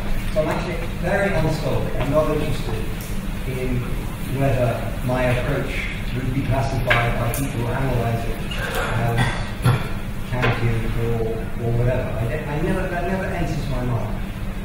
What I'm interested in is how do we address this problem. Now, of course, I come at these problems. I have several degrees in philosophy. I come at these problems through being educated in a particular set of traditions. I'm not ignorant of those traditions. But when I'm trying to work out what the right thing to say about these issues is, I'm not thinking, am I being true to whatever school of philosophy I might be associated with? It just never enters my head. And so if you look at what I write, the people I refer to tend not to be philosophers. They tend to be literary figures. They tend to be Shakespeare, or they tend to be poets, they tend to be they go, or Cicero, when you may think of Cicero as a philosopher, but they tend not to be historically philosophical. That just, as it were, indicates something personal about me. That's a biographical one. But it is intended to say that I don't feel constrained by bringing myself into line with a particular way of looking at the world. I could say one try to create some disagreement. You mentioned in passing your explanation of reason and your skepticism about feeling. And I must say that if I had been bolder today in my talk, I might have had two more lenses of reason and emotion or intuition. I am persuaded by people like Antonio Damasio and the others who argue that practical rationality requires having one's emotion and reason well integrated. That it's not, again, it's not a choice of reason or feelings trying to integrate them. That is what we ought to be after. That said, I think we said about Churchill. So can I just add one thing? Because one of the things I wanted to mention about your presentation that was wonderful was your tribute to Jonathan Glover. And I always feel that I'm a fraud when I don't always pay a tribute to Jonathan Glover. Somebody kind of said of me, I think it may be you voted, that I sort of had some sort of, I don't know, grandfather status in terms of modern husband. The real founder of the ENHANCEMENT was Jonathan Glover. All of his books were stunningly original. He wrote about Wonder Woman and Superman long before what sort of people should there be. Yeah, it's absolutely exemplary, seminal work in the field of ENHANCEMENT. Although his contributions are right across the board in many areas of philosophy, I think it's very important for all of us who now are labelled as involved in enhancement to think about the decade of Jonathan Glover. I don't think this field would be at all the field it is without him. Yes. Well, let me clarify. I said that you consider the man is the father of enhancement. You should not exclude the disability as well. I was very precise. I dream of saying that you're not a precise sort of person, Richard. So yeah. Okay, we've got some more questions here. Peter Sikora from Bratislava. I have a question for one of you. With this having new DNA editing technology, CRISPR, do you think that these tools, not what we are going to enhance, but the way how we are going to enhance, do you think is a different category because it's transgenerational consequences? And we have to pay special attention to genetic enhancement. Well, it's a very good question. If I had been presenting today the things that I've been writing recently, it would have been about gene editing. There are a number of... I've been very involved in the gene editing debate. Going through in terms of mitochondrial replacement therapy, which is a form of gene editing, and they're not using CRISPR, using much simpler technique. But what they all share is the fact that they are intergenerational, transgenerational in various ways. There are interesting distinctions about how you distinguish what the difference between intergenerational and transgenerational is. And much of the hostility to the use of gene editing techniques come from the ridiculous statement that happens of the Oviedo Convention of UNESCO's in their hostility to germline intervention, which is, I think, an absurdity. All acts of sexual reproduction are germline intervention, just they're unpredictable, unfortunately. They're genetically related, as sometimes called. Once you get a more precise intervention, everybody objects to it. It seems to be rather irrational. But the others forgot to think. I think I may be, very rarely I think I may be the first person to have drawn attention to this in the literature. There are many listening online. Is the problem of epigenetics. That in that epigenetic triggers are certainly intergenerational and transgenerational. We don't know how far, whether they are like the germline, something that will change things in perpetuity, but they're very unpredictable. Now, we, the scientific community, not parasites like me, operate, so to speak, as parasites on the scientific community, are very well aware that the more we find out about epigenetics, the more it is probably going to be possible to identify the triggers for epigenetic changes and utilize them to gain particular sorts of transgenerational effects. Now, what is interesting about this is that they're going to be the sorts of things that it's going to be virtually impossible to control. So all of the international, they're not agreements because they're not binding, but the international pronouncements about why it is unethical to tamper with germline will, I don't think, be able to touch the emerging field of epigenetics. So we're going to be in a situation where we not only have the randomness of sexual reproduction creating generational effects that operate in perpetuity, but we're going to have increasing awareness of how people can manipulate the triggers as they emerge from these effects. And that's going to be, my guess is it's going to be out of control. I could be wrong about that, but I think this is a very interesting time for us to reevaluate what we think about the deliberate interventions in inheritance. Whether they're germline interventions or we call them. So I think I would stick with the claim I made that I think means do matter morally in a variety of ways we need to have long conversations about. I don't think that using genetic means, I don't think the fact that the genetic is sufficient to underwrite the prohibition. That said, in principle, I think it's going to be very important for us to remember how limited our capacity to manipulate the germline is going to be.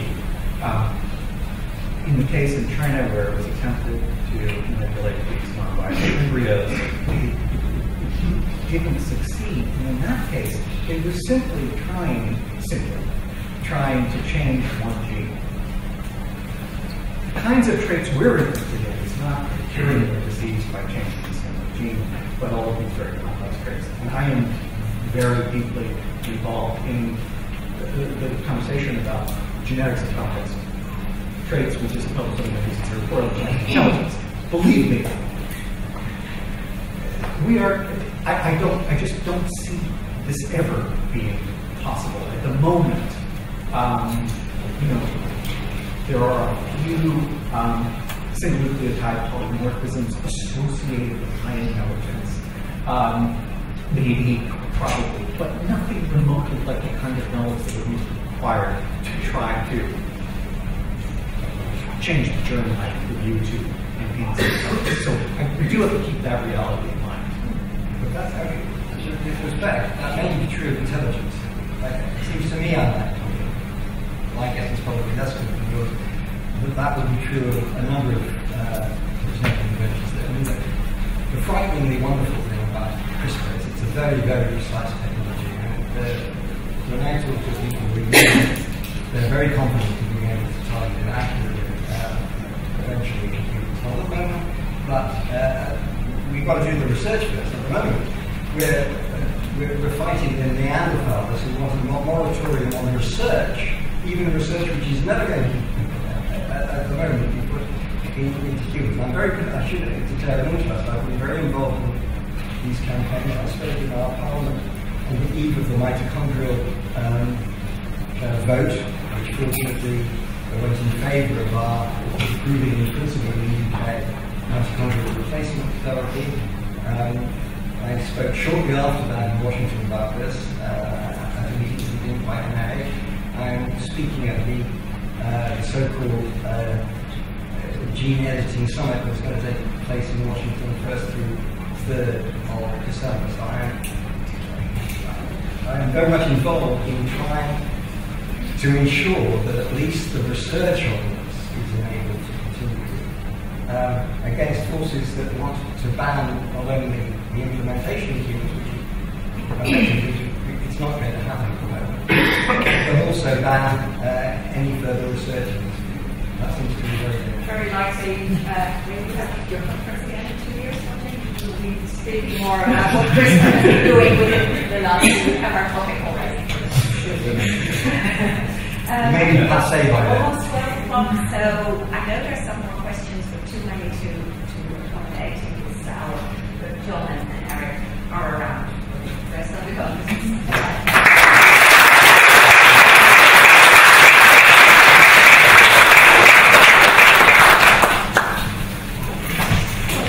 Well, I had a few announcements to make.